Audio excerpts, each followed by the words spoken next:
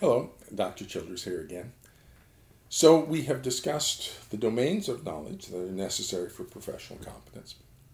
We have discussed the right of parents to expect that mental health professionals are competent and that we do the right thing, where our assessments are adequate and sufficient to support our findings, our diagnostic findings, and our forensic testimony, and that we possess the necessary domains of competence needed for an appropriate assessment of the pathology.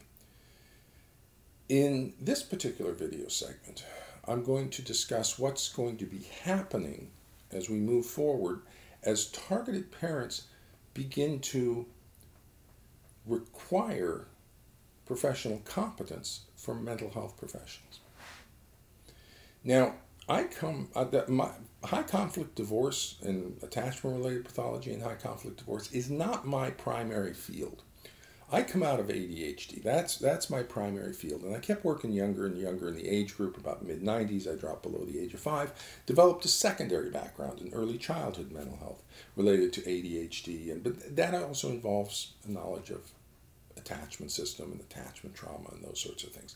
So I'm actually coming out of the worlds of ADHD and early childhood mental health. Autism to some degree, because that's a differential diagnosis in early childhood ADHD symptoms, trauma. And so I know autism and that world as well. In the world I come from, there are substantial standards of practice for the assessment of pathology. So up on my website, I posted the intake assessment. When I was clinical director of an early childhood assessment center, we had an intake assessment protocol, 11 pages for intake of all families. And it provides an example of what type of information and the depth and the breadth of information that we would collect as a standard of practice in early childhood mental health, dealing with the issues that we find in early childhood mental health. Now, that assessment form that's up on my website I would consider it a standard of practice. And out there where I come from, clinical director, clinics, early childhood mental health, that would be, it's kind of standard of practice to collect that domain of information, the breadth of information, the type of information in early childhood. Now, for over in ADHD, we have a whole different assessment protocol. We got, Connors and child behavior checklists and CPTs, and we would be collecting a different type of information, and yet the assessment protocols would be very similar. They'd be semi-structured, flexibly standardized sort of assessment protocols for ADHD. Autism has their own thing. They have their CARs and their speech and language assessments and stuff.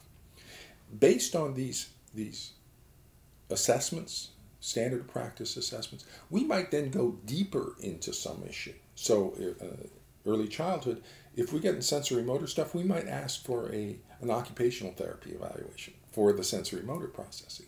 If we had ADHD and we're getting some learning disability signs, we might go for a learning disability assessment, IQ test and achievement test or something. And so based on the assessment findings from the initial, we may do additional assessment. All of this is, I would consider, standard of practice. This is just professional competence. When I came over here to addressing attachment-related pathology surrounding high conflict divorce, when I moved into this particular field, the forensic kind of ish field, I was stunned and appalled at the absence of professional practice standards regarding the assessment of pathology. It is like Dodge City out there, Deadwood. It is a wild place where people are just kind of making stuff up. It's very idiosyncratic. There's no standardization to the assessment. There's no structure. There's no standardized information that we are collecting as part of that assessment of attachment-related pathology surrounding divorce. And while these other ADHD or autism or early childhood mental health all have established sort of protocols for intake assessment, the absence of any sort of standardized assessment protocol for attachment-related pathology surrounding divorce is incredibly concerning. In this area, we are dealing with the court system and decisions that can have massive impact on the child's development, family relationships, for decades into the future. Huge decisional kinds of issues that we're addressing. And we are dealing with the court system, who expects us to maintain a very high level of professional competence. When we're dealing with the court, to personal opinion, that shouldn't be the lowest standard of practice. That should be the highest standard of practice when we're dealing with the court system. So we should have the highest professional standards for competence and for assessment and for documentation of our assessment in this field. And instead, from everything I see, we got the lowest. There's no professional standards practice regarding the assessment and diagnosis of attachment-related pathology surrounding divorce. So, targeted parents and their children, it is now incumbent upon them to expect and require and to hold mental health professionals accountable to a standard of practice. Unless we do it for ourselves, unless we hold ourselves accountable to standards of practice and professional competence, then they've got to do it. They've got to do it because we are failing them. The APA is failing to support its requirement for professional competence, and this whole field is failing targeted parents. And so they have to move the field into professional competence on their own. Now, when there is a failure, when there is a violation of professional practice standards, such as a violation of 2.01a regarding competence, a violation of 9.01a regarding assessment, that then leads to a violation of 3.04 regarding harm to the client, and a failure in the duty to protect a child from psychologically abusive parenting. When you have that type of failure by a mental health professional, the first step is to bring the client's concerns to the therapist. But if they brought those concerns to you, foundations and the diagnostic checklist and the pathogenic parenting scale, and they brought you information and you have just simply refused to recognize it, refused to integrate it, refused to deal with that information, then that's a violation of 2.03 regarding maintaining competence. So now we got a whole set of really problematic violations of the APA ethics code. The only recourse available to targeted parents, the appropriate resource or to address grievances under those circumstances, would be for the targeted parent to file a licensing board complaint. So that's what's going to be coming down the road. These targeted parents, if they don't receive an appropriate assessment of attachment-related pathology surrounding divorce, if mental health professionals who are doing the assessment diagnosis don't have the appropriate domains of knowledge necessary for professional competence, and therefore don't do proper assessment, and therefore there's harm to the client, and therefore there's a failure in the duty to protect, those parents are going to begin filing licensing board complaints against the therapist.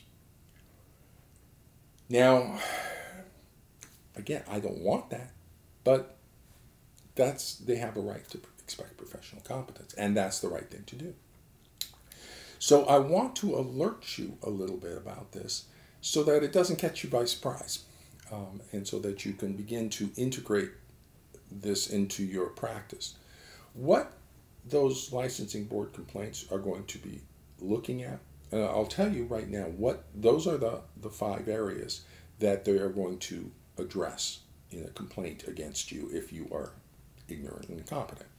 Which is the 2 main areas are going to be a violation of 2.01a on professional competence and a violation of 9.01a that you didn't do a proper assessment sufficient to substantiate your diagnostic findings or your forensic testimony. So those are going to be the two main violations. Then because of that, there was an harm to the client, so there's going to be violation of 3.04. Because of that initial violation, there's also failure in duty to protect, so there's a problem there. And because of that, they tried to provide you with information, but you refused to incorporate the information or utilize the information or do anything about the information. That's going to be a violation of 2.03. So we're going to have two main ones and three secondary standards, which are going to be in the allegation. Now, is the licensing board going to do anything? Probably not. Things are shifting, and so they're not going to quite know what to make of this, and so they probably won't sanction you. They're going to ask for what we're going to be seeking. The targeted parent is going to be seeking is your vita. Where in your vita do you demonstrate your knowledge of the attachment system? Where in your vita have you acquired knowledge of personality pathology? Where in your vita have you acquired family systems training? Where in your vita have you acquired complex trauma knowledge? And so they're going to look at those specific things and relative to 2.01a, saying you're practicing beyond the boundaries of your competence. Then over a 9.01, they're going to look at where in your assessment did you document pathogenic parenting? Where in your assessment did you incorporate the potential narcissistic borderline parent cross-generational coalition? Show us in your treatment notes, show us in your assessment, your intake assessment, where you assessed for the cross-generational coalition of the child with an alike parent. And so those are going to be the domains of the complaint that are going to look at your practice, your background, 2.01a, and your competent assessment, 9.01a, and documentation of your competent assessment. Now, the licensing board may not do anything about that. But what is going to happen? So licensing board complaint, you get away, nothing happens. They say, okay, case closed. Good. The next parent that comes through, if you do the same thing, you're going to be looking at another licensing board complaint. And they may not do anything this time, the second time. Oh, well, next one comes through. You're going to be looking at another licensing board complaint. And what we're doing, what the targeted parents are doing, is the licensing board, in order to not sanction you for violations of 2.01a and 9.01a and 3.04 and 2.03 and failure to protect, they're going to have to overlook your ignorance and incompetence. And they're going to have to overlook it and say, well, you know what, it's okay for you to be ignorant and incompetent. And what targeted parents are going to do is they're going to make the licensing boards do that over and over and over again. We're going to make it very uncomfortable for the licensing board to continue to condone and collude with professional ignorance and incompetence. And so eventually the licensing board is going to say, you know what, we're tired of colluding with incompetence. You guys need to know what you're doing. Do an adequate assessment. Document it.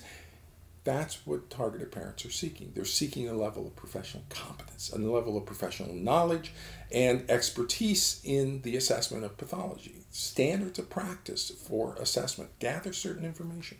Know about the attachment system. Know about personality pathology. Know about family system stuff. And assess it and document it.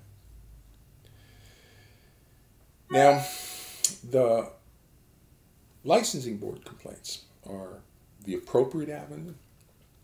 And one of the things that these parents may do, just so you're aware, is I'm suggesting that the parents, if they were thinking about filing a licensing board complaints based on these 4 or 5 categories of violation, those standards, that if they're thinking about that, I'm suggesting that they write to the APA Ethics Committee and ask them and say, look, I'm concerned about professional competence. I'm concerned about violations of these kind of things. What should I do about that? And I'm suspecting that the response they're going to get from the APA Ethics Committee is, take it up with your therapist. Well, we did. We brought up issues of foundations, and the protocol and stuff, but the therapist is non-responsive to that. So I've tried to address it with the therapist, but the therapist is just shutting me down. So therefore, what's the next step is to, if you have concerns about those as a parent, as a client, is to take them up with the licensing board and file a complaint. That's the appropriate step. And so I'm hoping or recommending that targeted parents get a letter from the APA Ethics Committee saying, you know, if you're concerned about that, take it up with the licensing board. So that will be part of the package that is submitted in the complaint, is this letter from the APA saying, if you have concerns, take it up with the licensing board. Because that's what they're supposed to do. Now, there's also a dangerous element, a risk assessment element, having to do with malpractice lawsuits. And so let me address that in the next segment.